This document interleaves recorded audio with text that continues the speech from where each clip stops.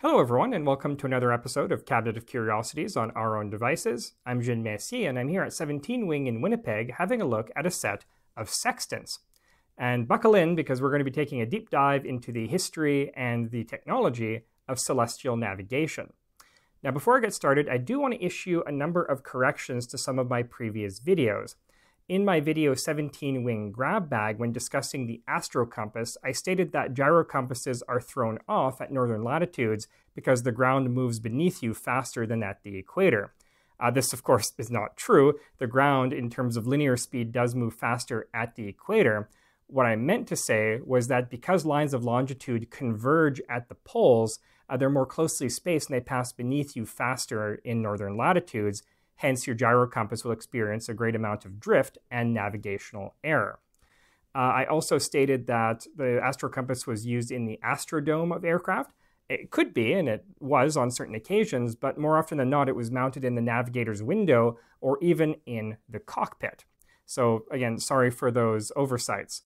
Another correction is to my video on the SM-65 Atlas series of rockets, in which I called the Ranger probes lunar orbiters.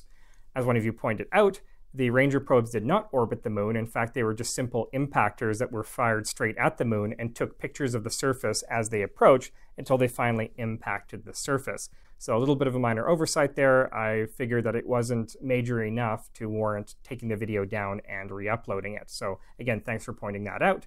I do strive for the maximum amount of accuracy in these videos, and a big part of maintaining that is comments from viewers like you.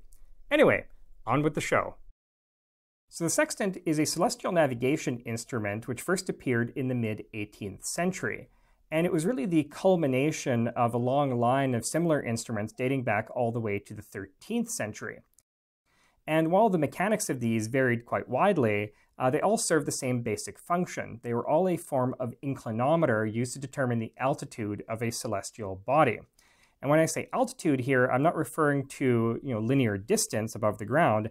I'm referring to the angular altitude, the angle between a fixed reference point, such as the horizon, and a celestial body. And that is the definition we're going to be using from here on in. Now, one of the first such instruments was the mariner's astrolabe, which dates back to around 1295. And this is not to be confused with the much more complicated astronomer's astrolabe, which dates back to antiquity, and which is worth a video on its own. Now, the mariner's astrolabe was a basic form of what's known as an alidade, which is a circular scale with a rotating pointer on it. And how you would use it is you would suspend it on a little loop at the top, and you would look along the pointer and adjust it to match up with whatever celestial body you were measuring in order to determine its altitude. If you were looking at a star or the moon, you would do it this way.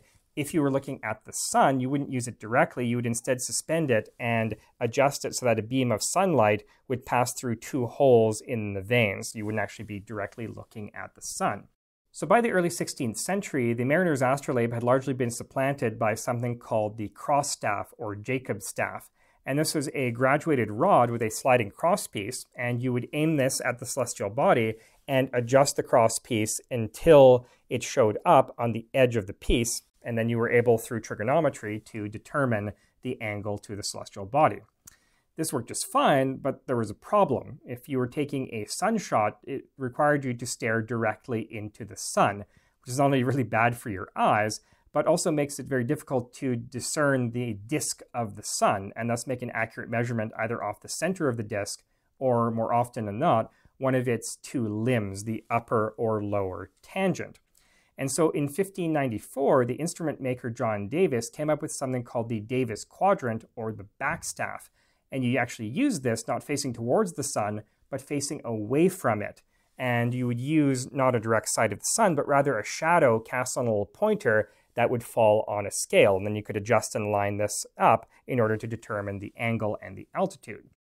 So all these instruments worked well enough for their era, but all suffered from the same basic flaw, which was that they assumed that you were standing on a flat surface and that you had a fixed line of sight to the horizon. But of course, this is rarely the case on the pitching deck of a ship, meaning that it was very difficult to get an accurate altitude reading in anything but the calmest weather.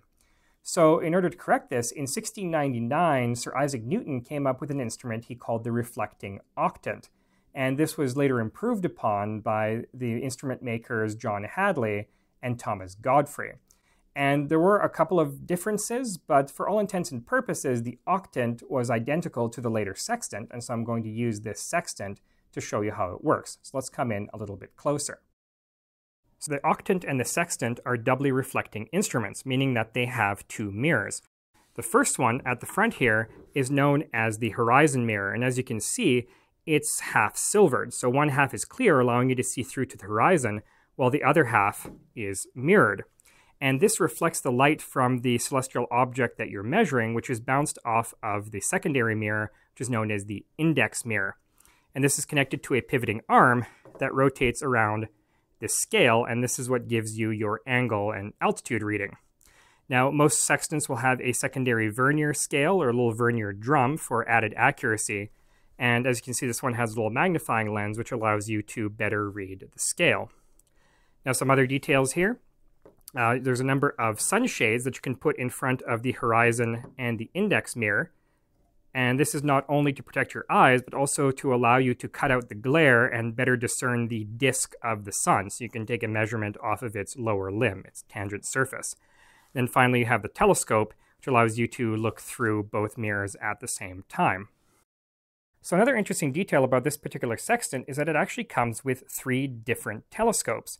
So one of these is a regular magnifying telescope. I'm not quite sure what the magnification is, but it looks like something like 3 times.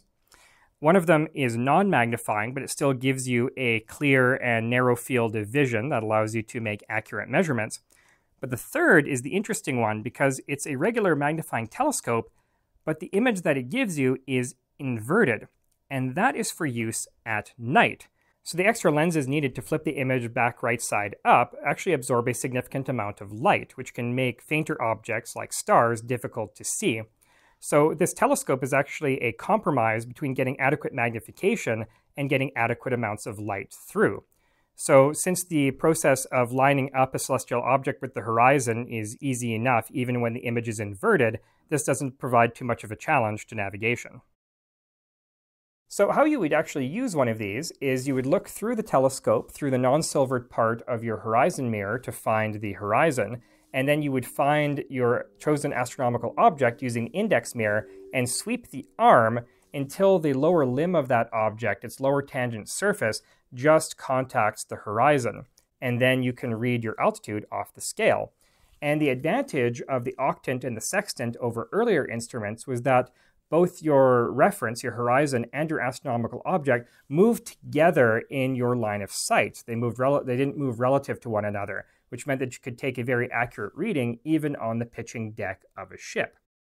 Now, at the same time, you need to take note of the precise time at which you take your measurements. And the reason for this is that at the rate at which the Earth rotates, 15 degrees per hour, at the equator, a timing error of 1 second translates into a navigational error of around 1/4 of a nautical mile. So these errors can add up very quickly if you're not careful.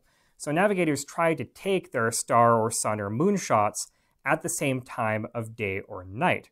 So for example, if you're taking a sun shot, the typical time to take that is at local noon, the moment at which the sun appears at its highest point in the sky. But local noon varies depending on longitude, your distance east or west of the prime meridian. So how do you know when that is? Well, you can actually determine local noon using your sextant, provided you have an accurate enough chronometer.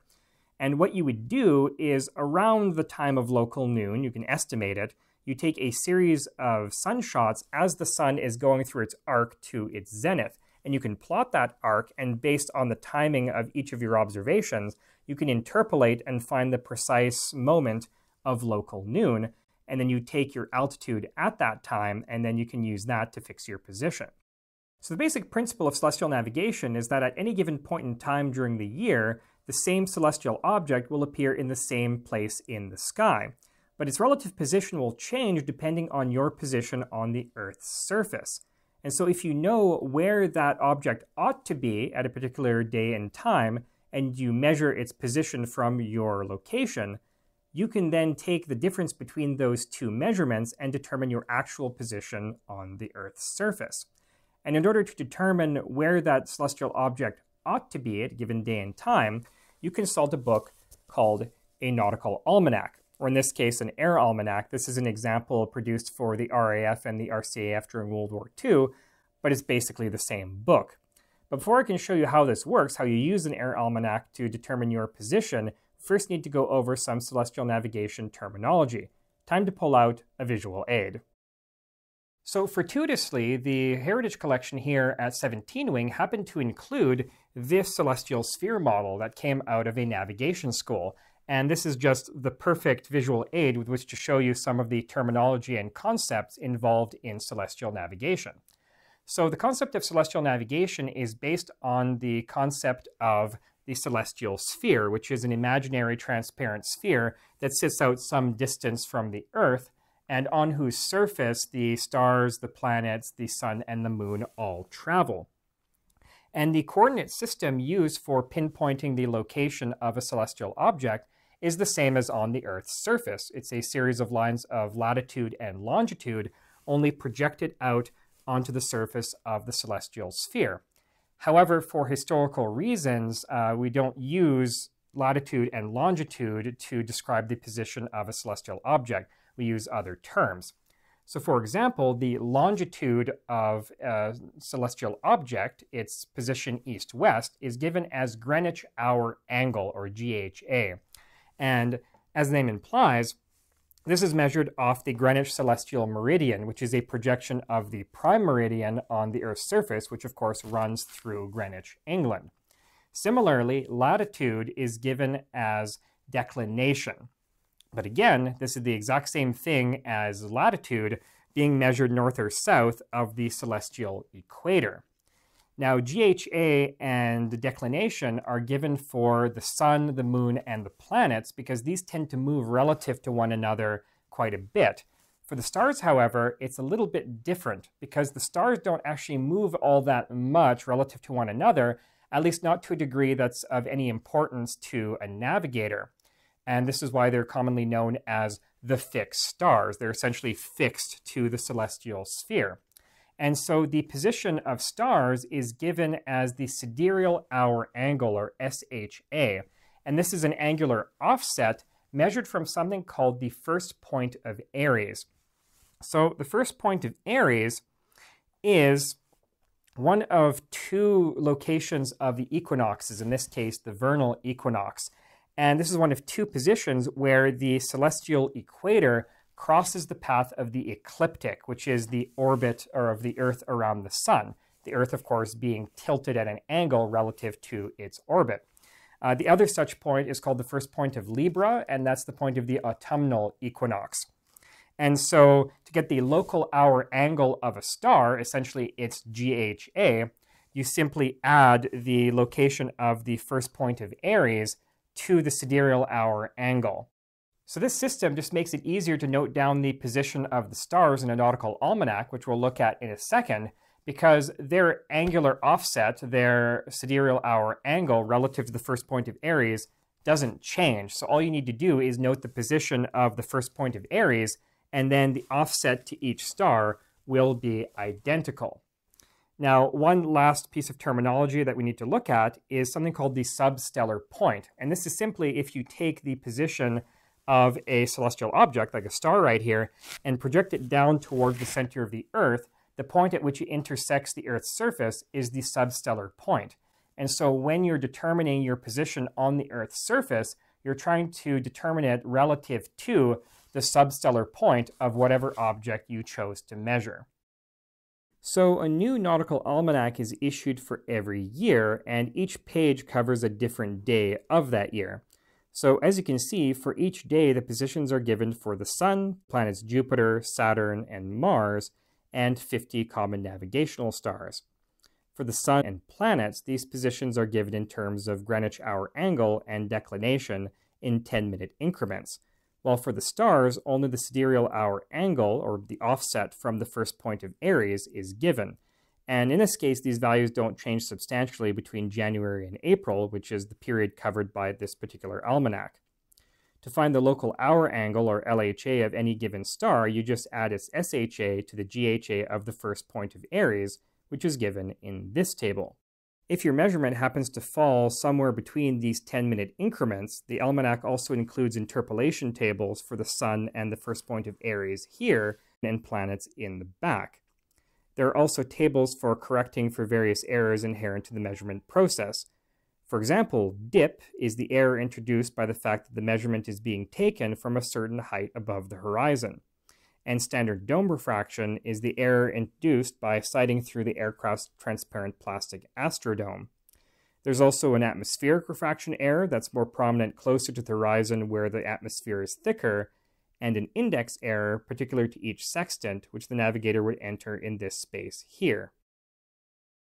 To determine your position using a sextant and almanac, you would first need an assumed position, that is, where you think you are. This is typically estimated via dead reckoning, that is, using your course and speed to determine how far you traveled over a particular time interval. You then make your altitude measurements using your sextant. When sighting the Sun, you can determine your latitude from the altitude and your longitude from the difference between local noon and noon at a fixed reference location like Greenwich. If you can measure multiple objects like stars or planets, then you can triangulate your position on a chart. For greatest accuracy, you would need to measure 3 or more objects, noting the precise time of each measurement in Greenwich Mean Time.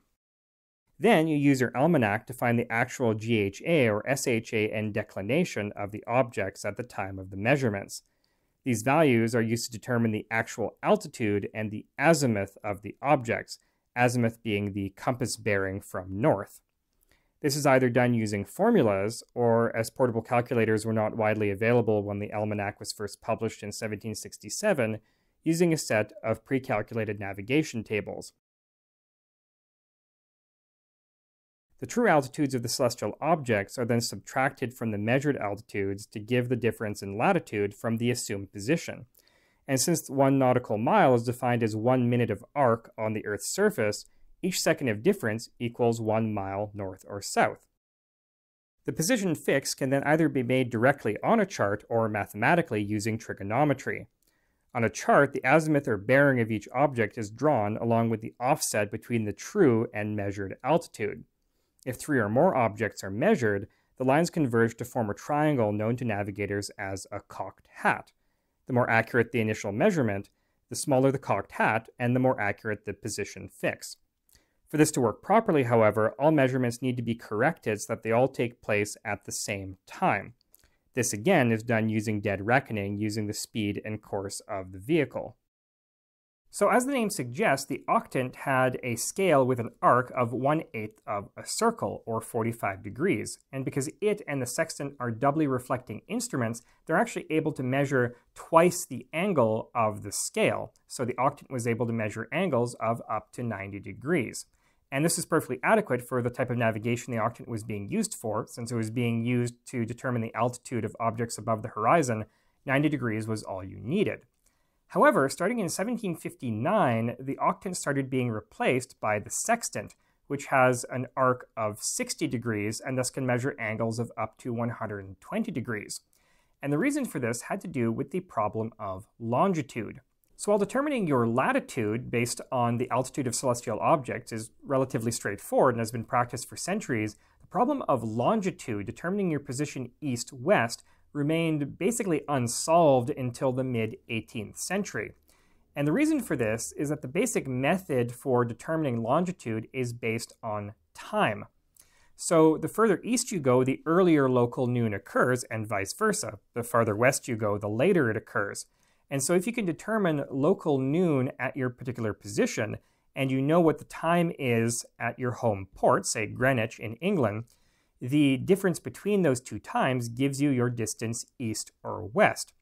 The problem is, up until the late 18th century, there were no clocks that could keep accurate time aboard a ship. They were all based on pendulums and thus would be thrown off by the movement of the ship. So astronomers started looking around for different astronomical methods to determine longitude. So one of the first such methods was proposed by Galileo Galilei in 1612, and it involved observing the moons of Jupiter. What Galileo realized was that the movement of these moons could be used as a sort of universal clock that could be observed from any point on the Earth's surface. And by observing Jupiter, you could determine the local time, say in Greenwich, and then compare this to your local time in order to determine your longitude. Problem was, the moons of Jupiter are very faint and difficult to observe, especially on the pitching deck of a ship.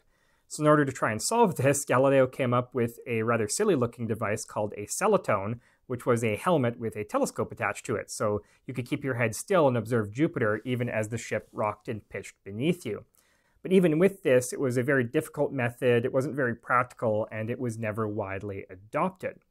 However, in 1514, the German navigator Johann Werner came up with the method of lunar distances, which involved measuring the angle between the moon and various other celestial objects. But this required that you measure angles over 90 degrees, which was why the sextant was introduced, because it could measure up to 120 degrees. Now, the method of lunar distances wasn't perfect, but it was all anybody really had for around 200 years. Then, in 1714, the British Admiralty put out a prize for anybody who could come up with a more reliable method of determining longitude. And the prize was £10,000 for an accuracy of 1 degree and £20,000 for an accuracy of half a degree. And the story of how that prize was eventually won and how the problem of longitude was cracked is fascinating in its own right. And it involves a clockmaker named John Harrison who produced a series of increasingly sophisticated and accurate marine chronometers. And a copy of the last one, H4, was carried by James Cook on his latter two voyages, and this helped establish this as the standard method of determining longitude until the advent of electronic navigation aids like GPS. But that's a story for another time, and I'll probably make a whole other video about it. So the basic design of the classic marine sextant is based on the assumption that you're able to see both the horizon and the celestial object you're measuring at the same time. And this is a reasonable assumption, since out at sea, it's rare to have haze on the horizon without some sort of overcast. So if you can see one, you'll likely be able to see the other. Up in the air, though, it's a different situation, since if you're flying above the clouds, you might not be able to see the horizon. So for navigating in the air, you need something called a bubble sextant. And this was invented in the 1920s by Carlos Coutinho, who was a Portuguese aviator who was the first to cross the South Atlantic by air from Lisbon to Rio de Janeiro in 1922. And the bubble sextant takes its name from the bubble level or spirit level that acts as an artificial horizon. So rather than actually sighting the real horizon, you keep this bubble level and use that as your reference. And here I have a pair of World War II bubble sextants. These are the Hughes Mark IX and Mark IXA used by the RAF and the RCAF. And before you ask, no, not Howard Hughes, a different Hughes company. Now let's go in and have a little bit of a closer look at how this works. So here is our Mark IX bubble sextant, and many of these would have had little brackets. You could hook it up onto the astrodome of an aircraft. This one appears to be missing. On the left-hand side here, we can see a handle which doubles as a battery compartment, and that supplies power to a little light bulb that illuminates the bubble at night. During the day, that illumination would be provided through this little aperture right here. So also on this side, you can see a little lever right here to operate the light. This is a knob for controlling the bubble, so when using this, you would bring the bubble into view, level it as best you could, release this, and the bubble would disappear, and then you could make your sight as in a normal sextant. Also, as in a normal sextant, there is a shade selector knob right here. So this allows you to select various degrees of shade in front of your eyepiece when sighting the sun. And then you have a little aperture right here that tells you how much shade you've selected. In the back here, we have our eyepiece, and then in the front, we have our mirrors. Now flipping over to the other side, here we have our coarse and fine adjustment knobs and a knob which adds 10 degrees to your measurement. We also have another handle, and inside here is actually a little light bulb with a prism which is meant to illuminate your wristwatch. And the instructions for these tell you to wear your wristwatch upside down so that you can read it at night while taking your shots just by glancing over from your eyepiece. And finally, we have a little tablet right here for writing down your measurements. And interestingly enough, that's made from a material called ivorine, which is made by treating casein, which is a protein from milk, with formaldehyde. And that was actually a very popular, very cheap plastic used for things like buttons up until the 1950s. So the bubble theoretically gives you a stable horizon line off of which to base your measurements. But in an aircraft, you're likely to encounter a lot of turbulence and acceleration vectors that are likely to throw off the bubble and hence your measurements. And one of the ways to get around this is to take multiple measurements and then take an average. Now you could do this by hand, but with the Mark 9 sextant, you actually don't have to because there is a clever little mechanism built in that takes the average for you. And how this works is every time you take a shot, you then press this lever, and this decouples a clutch between the mirror and the averaging mechanism. You then wind back your knob, take another sight, release the clutch, wind back your knob, take another sight, and you do this a total of 6 times. And on the 6th shot, the sextant snaps a shutter in front of the eyepiece to prevent you from taking another shot. And the reason for this has to do with the exact mechanism by which the averaging is done, and this is super cool. Ordinarily, when you take an average, you add up all your measurements and then divide by the number of measurements, in this case 6. The mechanism in here, which is basically just an odometer, does the reverse. Every time you take a shot, the averaging mechanism only measures 1/6 of the value of the angle. That way, when it adds up all 6 shots, it ends up being the average. So rather than adding up and dividing, it divides, then adds up, and finally displays your average. So pretty cool. But this still isn't perfect. As with a regular sextant, you still have to take careful note of the precise timing of each of your shots. So it's a process that could benefit from a little more automation. And indeed, that's exactly what happened when they introduced the Mark 9A.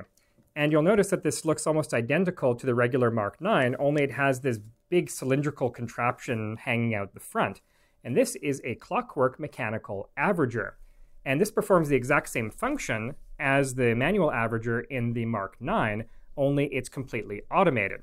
So how this works is you wind it up just like a clock, and when you're ready to start taking your shots, you press this trigger and the mechanism starts rotating. And what it does is it takes 60 equally timed measurements over a period of 2 minutes. And just like with the Mark 9, at the end of that, it snaps a shutter over the eyepiece. And so all you need to do is take note of the time when you started your run of shots and then when it ended, and you know that all of your shots are equally spaced over that 2 minutes, and it makes navigation a little bit easier. Later versions would make use of something called a ball and disc integrator, which I'll probably cover in another video, but it performs basically the same function, only smoothly and continuously instead of intermittently like this. So one last thing to note about these is that although they're commonly known as bubble sextants, they're actually technically octants, only able to measure angles of up to 90 degrees. This isn't a problem though, because since you're measuring from a reference line that's above the horizon, the angles that you're going to be measuring are all going to be under 90 degrees. But by the time these were designed in the 1920s, the sextant had long ago supplanted the octant, so the common name for this type of reflecting instrument was sextant, and that's what they called these. So just for the sake of completeness, I've decided to pull out 2 more sextants, a really big one and an itty-bitty one. So this is a periscopic sextant, and this was designed to be mounted in the fuselage of an aircraft with the periscopic head sticking out into the airstream. And this was intended to eliminate the need for a big astrodome, which was very important with the advent of pressurized aircraft, as it meant you only had to cut a relatively small hole in the fuselage. But other than the periscopic head, this is nearly identical to the other bubble sextants that I've shown you. It has the same bubble mechanism, it has the same mirror mechanism, it has the same mechanical averager at the front here. About the only difference, other than the periscope head, is that this runs off the aircraft's electrical system through this jack at the front here, rather than having its own battery pack. So the last sextant I have to show you is this super cute little thing right here. And this would have been issued to artillery crews, to military engineers, to members of the Signal Corps during World War I. And this is actually part of a larger set of engineers' equipment, including a clinometer and 2 compasses, which I received as a gift a long time ago when I was a very young child. And the leather cases for these are actually stamped with the names of the people who own them, who were part of the Canadian Signal Corps. And so I'm currently doing the research to try and find out more about these people, and I'll likely do a full feature video on that set of equipment. But until then, just because I thought this fit with the theme of sextants, we can have a look at this little thing, which I think is just so neat, and it's such a cute little thing, but it is undeniably a sextant. It has a horizon mirror, it has an index mirror, it has your fine and coarse adjustment knobs, and a little arm swinging across a scale, and then even a little magnifying glass to allow you to read the scale. And it folds up into a convenient little carrying case, which has your navigation tables printed on the inside. And this would have been used for things like laying out trench networks or getting solutions for artillery, or just all these different measuring tasks that you would have in the trenches of the First World War. So just really cool. So there you have it, a brief history of celestial navigation and some of the basic instruments used by both nautical and aerial navigators. Now, I don't pretend to be an expert on celestial navigation. I had to give myself something of a crash course in the subject in order to make this video, but I still hope that it was an interesting introduction to at least the basics and the technological aspects of the subject. Now, if you want to learn more, there's plenty of YouTube videos out there giving step-by-step guides as to how to navigate using a sextant and a nautical almanac. So please check those out. I'll link a couple of them in the description. Now, that's all I have for you today. Big shout out to the staff here at 17 Wing for allowing me to poke through their collection and bring fascinating artifacts to you on this channel. Tune in next time for another episode of Cabinet of Curiosities, where we'll look at more fascinating artifacts, just like this one. Until then, I'm Jean Messier from Our Own Devices. Have a great day.